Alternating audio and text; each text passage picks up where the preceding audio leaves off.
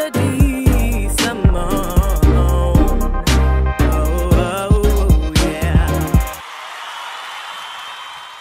Hey, what's up y'all? It's Kennedy Simone here and I am back again with another video.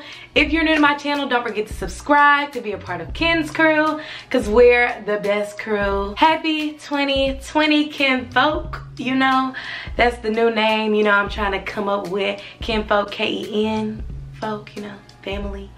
We here with it? Y'all like it? Anyways, so from the title, this video is gonna be about the best college life hacks for 2020. You wanna stay tuned for this video because I give you everything you need to have the best college life of 2020, okay? We're coming into 4.0 season, we're approaching it, and I want y'all to be prepared, okay? I'm gonna get prepared as y'all will get prepared, okay? So let's get into it. Let's start off on a great note. As I say in all of my college advice videos, I have a whole playlist of college advice videos. I have over 50 videos of those, so definitely check them out after you check this one. Binge watch them, all the good stuff, get you prepared for the new semester, the new year, the new decade. It's giving good vibes, okay? It's giving, okay? Also, you should check out my college vlog playlist. I'll have both of those playlists linked down below. I am a junior economics major at Spelman College in Atlanta, Georgia. It's the #1 HBCU in the country, okay? So yeah, definitely check those two playlists out down below. I'll link them in the description box. So if y'all ready to have the best semester ever, just keep on watching. So the first thing I have on here is to network. When I say college is literally, like, one of the main priorities of going to college is to network, I mean it. Because literally, what do you always hear? It's about who you know, not what you know, okay? But obviously what you know and who you know put together, that's a deadly combination. So I would say when you go to college this new semester, this new year, I would say try to meet some new people, try to have some new friends, have some new people in your group of network, and it will definitely benefit you. It won't hinder you in any way, shape, or form, because the more people you know, the better. And it'll help you out in the long run. You'll get different perspectives, and just meeting new people in general is just fun, exciting, and it broadens your perspective. So another thing I would say is uphold your reputation. So if this is your first semester, if this isn't your first semester, regardless, reputation is key. Reputation is everything. So I would say definitely keep up your reputation. Always try to improve upon who you are. Try to better yourself each and every day. That's what I strive to do. So I would say don't go into this new semester, this new year, and ruin your reputation, okay? Try to better it each and every day. You can do this by showing leadership qualities, doing community service, just being an overall great person, doing something good, an act of kindness, complimenting people, you know, different things like that. Do things out of the kindness of your heart, because that will definitely uphold your reputation. So another thing to have a great semester is sit at the front of the class. I don't know how many times I've said this in my many different college advice videos, but sitting in the front of the class will benefit you in more ways than one. A couple ways that sitting in the front of the class does is helps you pay attention. When you're in front of the class, you're not gonna be talking, you're not gonna be on your phone, because the professor is literally looking at you. They're literally right in front of your face. Also, it is proven that sitting in front of the class or sitting closer to the front of the class will help your memory. It will also help your attention be longer and more focused. So definitely sit in front of the class, whether you wanna look like a teacher's pet or not. Honestly, it doesn't matter. We're all grown.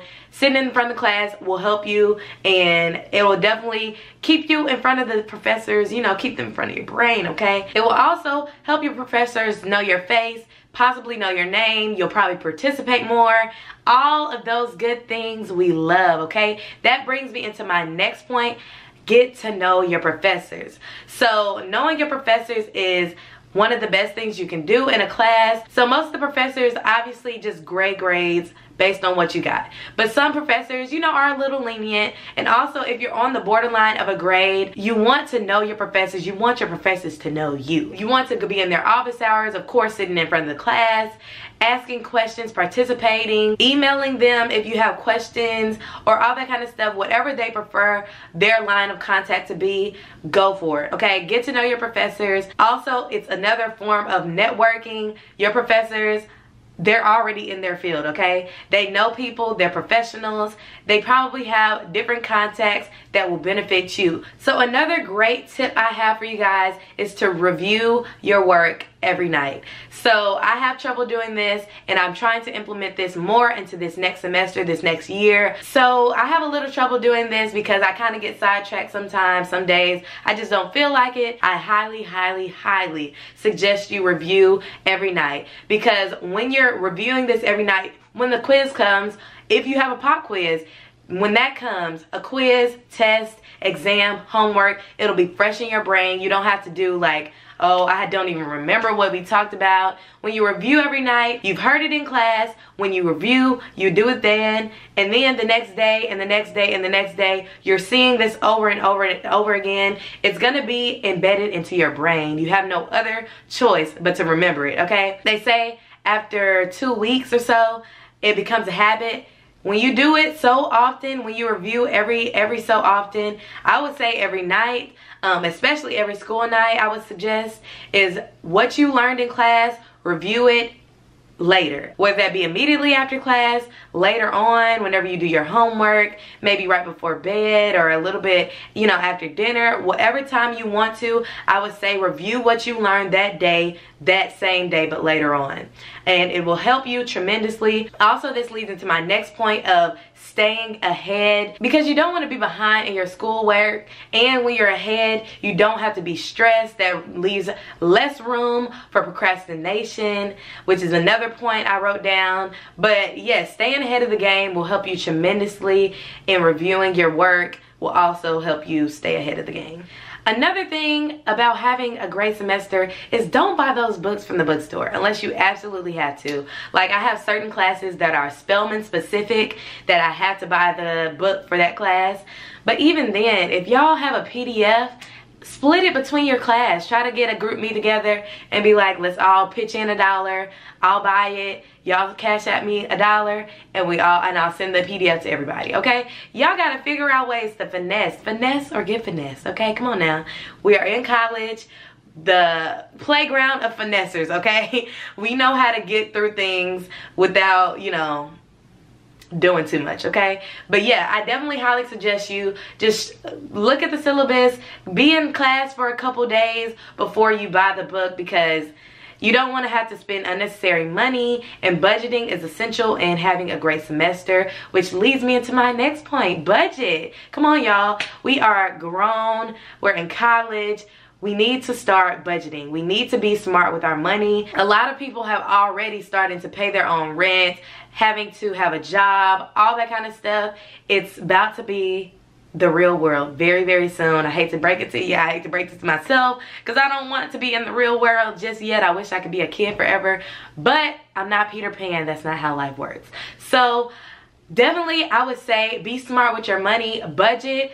I would highly recommend you print out your bank statements, or just write down everything you buy for like a month or a week or however time period you want, and just highlight, okay, I'm spending this much on gas, I'm spending this much on food, this much on miscellaneous things that, you know, I don't know, night out, shopping, I don't know, clothes, whatever you are spending your money on, write it down, and you'll be surprised on how much money you are spending, how much unnecessary money you're spending. You want to be financially smart, okay, with your money, because these people out here trying to play games. Use your student discounts while you can, all that good stuff. So another great tip I have is record your lectures. I implemented this the spring semester of my sophomore year, and this past semester, the fall semester of my junior year, and it helps tremendously, especially when you're doing quizzes, especially when you're doing homework, tests, and just when your professor is just talking really fast and you can't write everything down. And that's usually how it goes, especially in my classes. My professors speak really quickly. They don't really go too much in depth, but they do say things that are super important that I want to really go over. And this can go into reviewing your work every night. You can listen to the lectures while you're making dinner, or while you're taking a shower, or just kind of lounging around, cleaning up your room, anything. Listen to those lectures over and over and over again. I usually listen to them once, and I'll listen to them when I'm reviewing for the exam or test or midterms and finals. You can slow them down, you can speed them up, you can skip to certain parts. And also another tip is to write down your notes. I know this is a digital age where everybody types everything, but it is proven that when you put pen to paper, you remember it better. So another thing, I should have started off with this, use a planner, okay? Y'all, we need to be organized in this new semester. We need to be organized in this new year, decade, life in general. I highly suggest you having a planner, whether that be on Google Docs, written planner, anything that will help you out with organizing your life in your day-to-day, weekly life, because we have so much going on, so many classes, extracurriculars, all that kind of stuff. You want to be organized and you don't want to forget things and be like, I could have written this down and I didn't.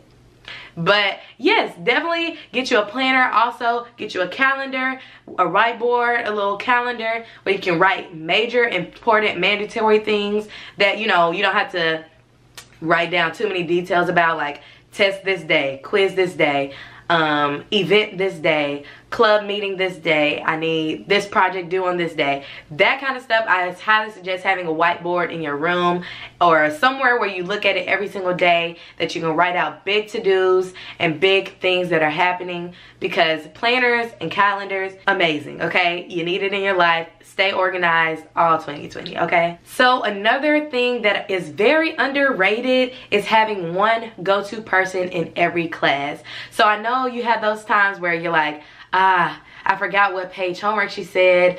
I forgot what day she moved the quiz to. You know, different things. You have different questions about certain things, whether that be on the homework assignment. You need to have one go-to person where you can ask those kind of questions and they can ask you those type of questions. It needs to be reciprocated as well. Don't just try to ask them questions and don't know the answers when they ask you. So I would highly suggest you having that one go-to person.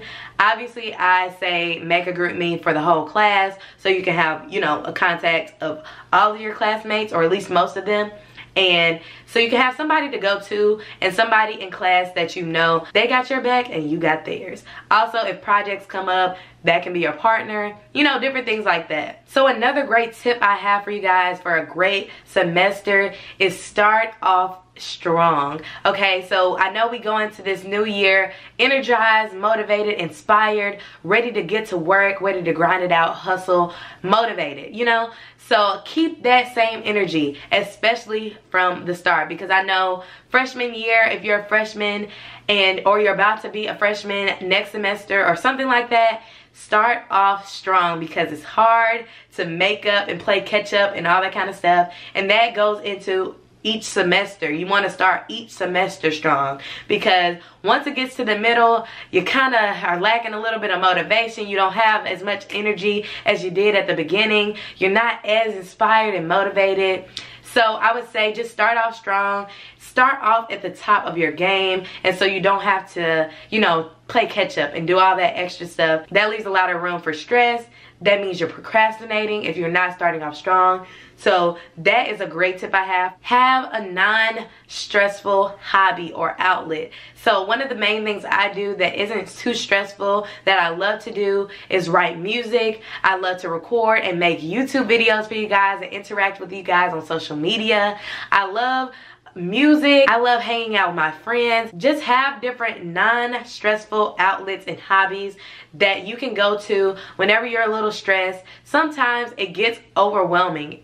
I understand. I feel like every college student has been in a predicament where they're super stressful and they just need something else to put their mind on, you know, ease the stress a little. So I would definitely suggest having one or two different outlets, or just people you can go to that, you know, won't create stress, that will alleviate stress, and you'll just have a better overall, you know, positive mindset when you finish doing that certain thing or talking to that certain person. And the last thing I have for you guys is mental health is important, okay? So I know a lot of people talk about, you know, being organized, and, you know, I talk about that as well. But a main key thing of having a great semester, of owning your life, of being the best you can be in this new year, this new decade, this new semester, is mental health. It's all up here. It's all mind over matter, okay? I highly suggest you, like I said, having a non-stressful outlet, having somebody you can talk to.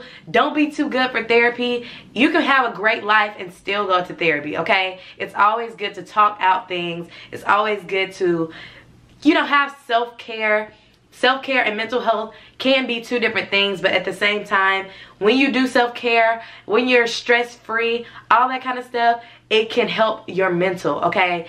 Your mind is something that you can't, you know, play with. It's the thing that rules everything, okay? And your mental health runs the rest of your body. It runs your life, okay? And people take it for granted. People don't get enough sleep. Get your 8 hours if you can. Your mental health is very important for a long, positive, productive lifestyles. I wish you the best on this new semester. It's 4.0 season. Have a great semester. So my question for you, I want you to comment down below. What are you doing right now that will help prepare you for a great semester, the best semester yet? I want you to let me know in the comments, whether that be something I named off, whether it's something else. Let us know in the comments down below. We all want to learn from each other. This is a community. This is a family. Ken folk, we here with it, okay? Ken's crew.